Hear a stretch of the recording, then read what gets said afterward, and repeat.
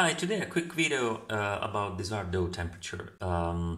We all know that the temperature of the dough after kneading is very important because having an ideal temperature brings a lot of benefits, while having a low temperature brings, or a high temperature brings another number of, I would say, suboptimal features of the dough. So, for example, if we have a low temperature, we have very slow fermentation.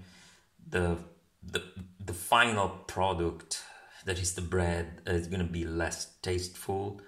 This is due to the different kind of bacteria that are activated at a low temperature versus the bacteria that are active at ideal or standard temperature. And definitely a very low temperature creates a weak gluten network. So it's not as a strong gluten network that allows a proper oven spring, for example. While a high temperature definitely brings a very short fermentation, so it doesn't leave the time to properly develop the bacteria in the dough. So those bacteria that give the final product, the right flavor and the right amount of acidity.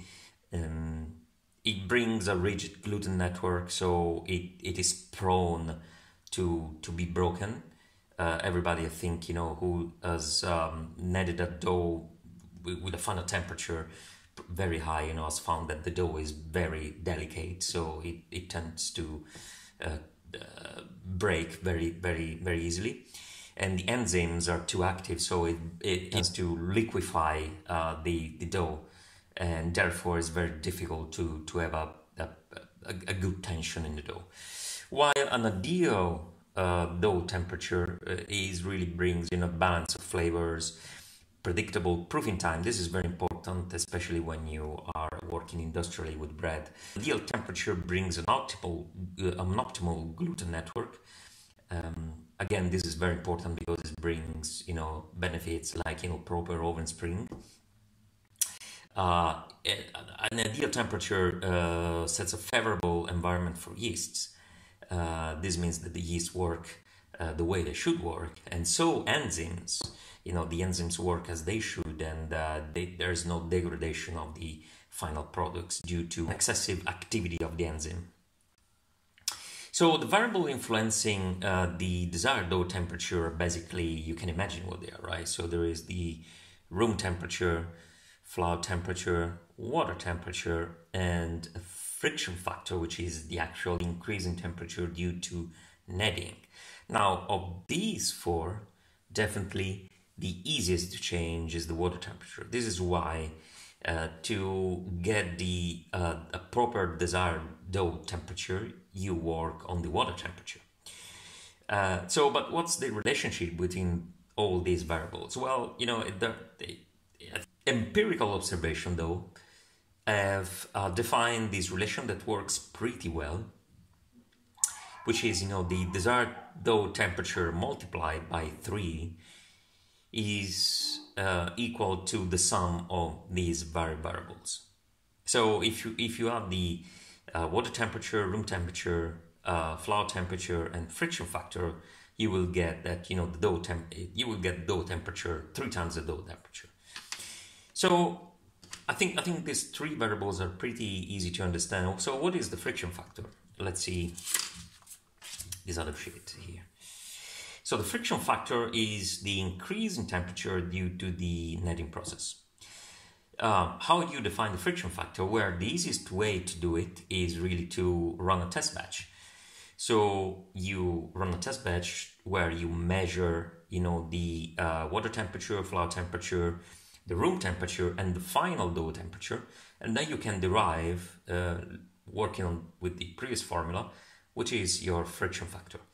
So many people have done that. I did it myself, and we can derive the typical friction factor values.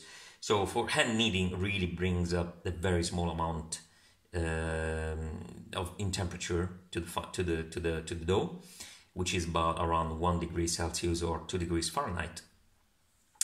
A planetary mixer generally brings an increase in temperature of about 8 degrees Celsius or about 14 Fahrenheit. So your mileage may vary, of course. You're highly, it's highly recommended you run a test batch, or you do a bit of trial and error. So you suppose that your friction factor is about 8 degrees if you're using a planetary mixer, and measure the final dough temperature according to the formula before, and see if you need to adjust the friction factor accordingly.